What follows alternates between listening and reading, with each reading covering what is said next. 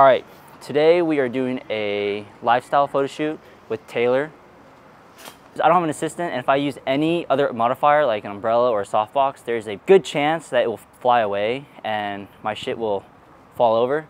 This is not the most ideal because the lighting from it isn't gonna be the same as you would from like 36-inch softbox or 36-inch umbrella, but you gotta do what you gotta do.